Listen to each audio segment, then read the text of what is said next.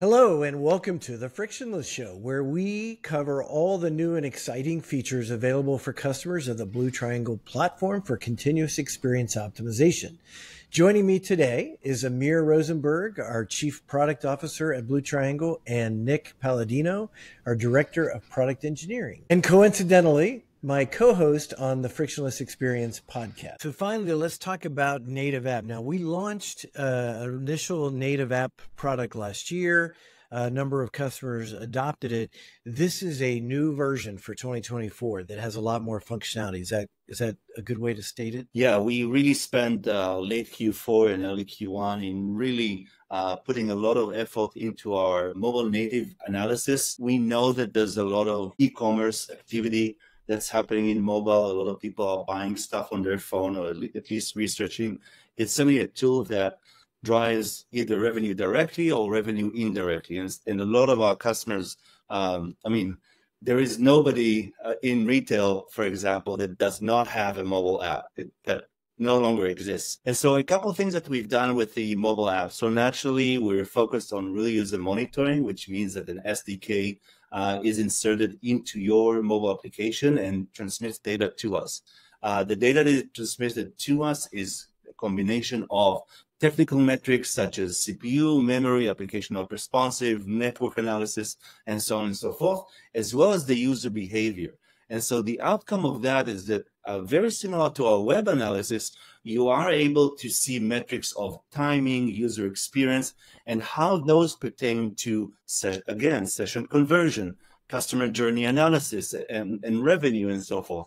And so the same typical sort of practitioner to business decision maker you now can see for mobile applications, which is very exciting because, again, if you're working on a mobile application, you again will ask yourself, what should I be working on today? And the analysis of the business outcome is the one that will guide you how it can be very impactful.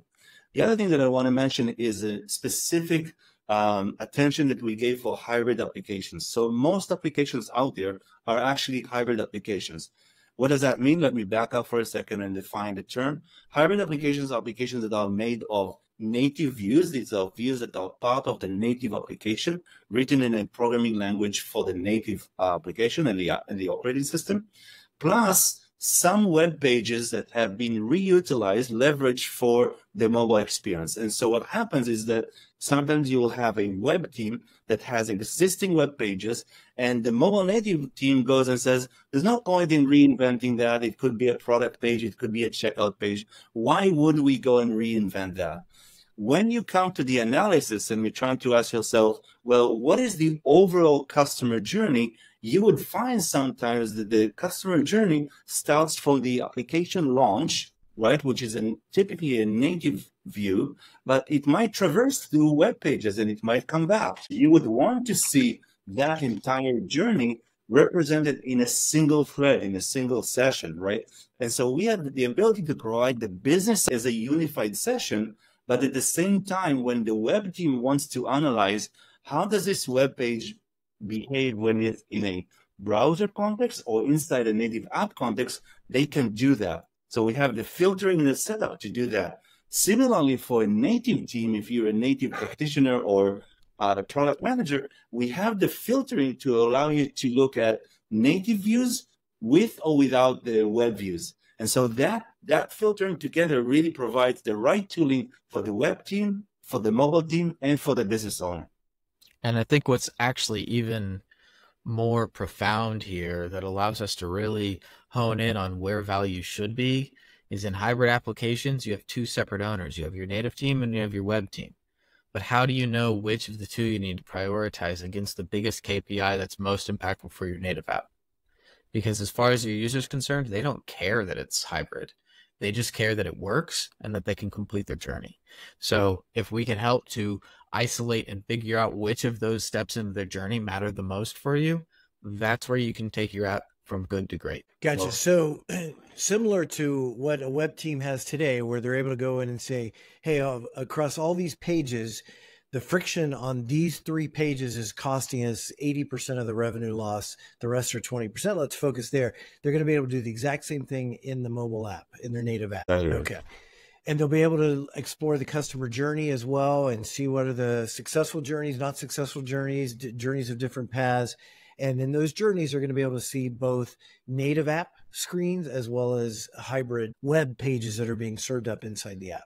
Exactly. So you'll be able to see the conversion from one to another, whether it's a native view or web view. You'll be able to see the performance timing of a native view and the onload event for a web view, and so on and so forth. So it's exactly what Nick said. If a business owner looks at that customer journey, they can go and say, this is the screen, this is the web view or the native view that is really tripping my customers. I want to go and fix that. Gotcha. And if I'm the chief digital officer, where I'm responsible for all of this, I can see it all through a single login, see the native app plus the web, all of that.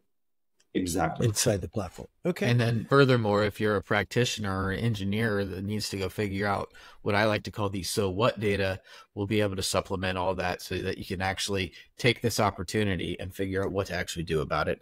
It's not just opportunity without a roadmap. This is both opportunity and a roadmap to resolve it. The other thing that I wanted to mention here is our integration with Microsoft Clarity. So some of our customers may know that we have an integration with Microsoft Clarity. It is a free tool that provides analytics, heat maps, but specifically session replay. And so now you can imagine, and now we're extended that also to mobile. Android already exists and iOS is right now in beta. That there's a specific session that you're analyzing inside the Blue Triangle Polo, and you see that something went bad, right? And now what you can do is actually click on a link and go to Microsoft Clarity if you have that SDK inside your application, and actually see the user session replay, see what they clicked, and see where they were paused and left the session. Very, very interesting stuff. Great stuff.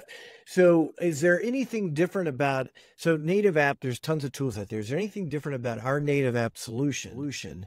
And are they going to get information from it that they can't get from the other tools they might be using? Yeah. So going back to the topic of the business impact. So we actually take the technical metrics that we collect, including the user behavior analysis, and we combine that into impact on the business outcome, be it revenue or session conversion. And so again, when you think about of all the things that I could be working on today, what is most impactful? What is that page or view or customer interaction that is tripping up my customers? What is that one thing that I can work on? So a lot of tools out there may take you into a waterfall chart, and you'll be able to kind of, reverse engineer and understand what might be going wrong. But it doesn't mean that that's the thing that's going to be most impactful. If you start from the very top analysis, what is my business outcome and what's impacting it, and then drill down into that waterfall chart or that page, or etc. What is that timing metric? That's going to ensure that you're working on what's important for the business. Gotcha. So it's really for people who are looking to how to improve their conversion rates, people who are using the app. The app users are often their most loyal customers, right? The people are going to download an app and use it continually. So how can they deliver a better, more frictionless experience for those users who are their most frequent and most loyal customers, and improve conversion rates ultimately and drive more revenue or whatever the business outcome is? Customers who are interested in this functionality, they're going to have to add an SDK. There's some other things they need to go through. So they should go ahead and reach out to their account manager if they don't currently have it, so that they can get that added into their account and start to get that benefit for native app.